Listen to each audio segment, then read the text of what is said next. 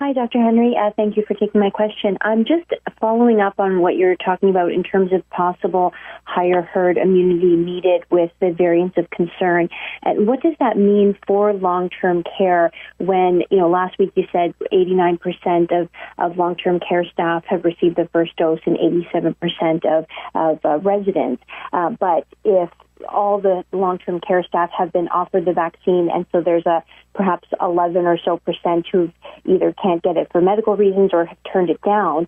Is that 11%, acceptable to you, given these perhaps the higher herd immunity needed with these variants of concerns?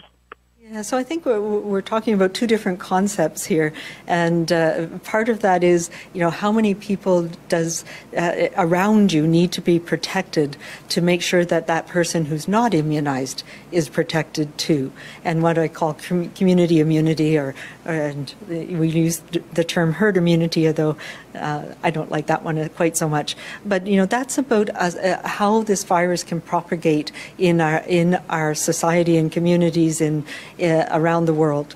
When we look at long-term care homes right now, they are a community of themselves, and having immunization rates, of protection rates that are that high, means that they have achieved that herd immunity in most cases in long-term care. So if there's a small number of people who are not immunized, and if it's a healthcare worker and they do become infected, the chances of them passing it on to any of the residents is now much, much lower because the residents themselves are protected.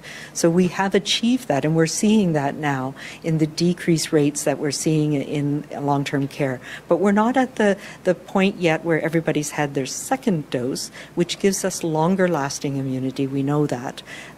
We still don't know how long that is yet, but that's what we need to make sure that we're protecting that little community for as long as possible, as well as possible.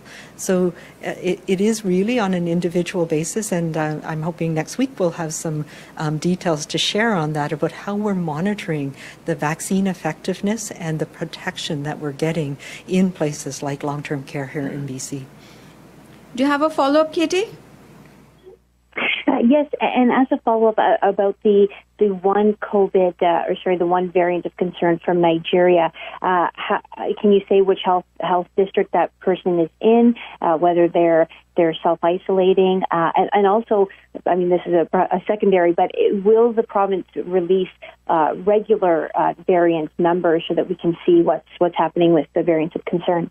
Yeah, so I've been releasing them weekly, actually twice this week, but we will be updating those on a weekly basis as we continue our surveillance, and I just reported them again today. Usually I do that on Mondays, but reported it today because we're off till Tuesday, and I also wanted to give the results of the point prevalence. But yes, the new variant under investigation, there's another term for us to use, is this one associated with Nigeria, was a young person who's in the interior health region who returned from travel to Nigeria, and it has been isolating, and there's no transmission that we're aware of from that person, and public health is following up and the investigation continues. Thank you. And the next question comes from Binder Sajjan, CTV.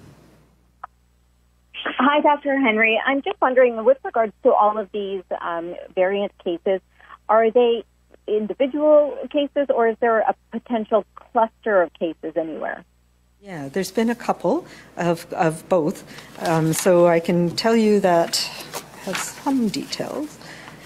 Of the 29 cases that are associated with the B117, the UK variant, all but one were either directly related to travel or somebody who was a close contact of somebody who traveled, or has been a confirmed case, so a cluster in the community that was known, and then in retrospect was found to be associated with this variant. As you know, we've only started looking for the variants quite recently, so a number of these cases had already been past their infectious period when we found them, so the investigation identified other people that were involved in their cluster. So there have been a couple of those associated with the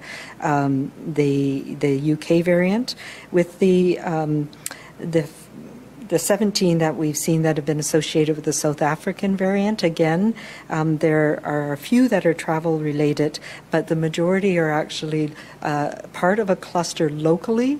Again, that's been investigated, and we've not seen ongoing transmission once we've identified the case, but we have retrospectively identified people that that person also was in contact with. And there's a couple, though, that we do not yet know how they acquired it or where they acquired it from in the community. So 2 in particular of the South African variant that are concerning, although what we do know is they have not passed it on to others. So there are 3 active cases so far.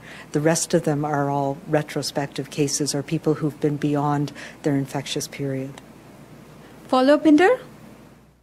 I do. Just given the prevalence test that you spoke about, what is your estimate of the total number of variant cases that could potentially be out there in British Columbia right now? Yeah, good question. I didn't do that math before I came out here, but what we have found is 0.1% of the positive cases that we did in this point prevalence over that 5-day period were confirmed to be a variant. So that's a very small number. So if we have 4,000 active cases, we're talking about maybe 4 or 5 additional people with potentially with a variant in the community right now. So we'll continue to do these point prevalence studies periodically to see if that's increasing. We'll also be continuing to do targeted surveillance. But the good news is that right now, with those 3,099 cases that were screened and the whole genome sequencing was done, it was 0.1% that we're seeing right now.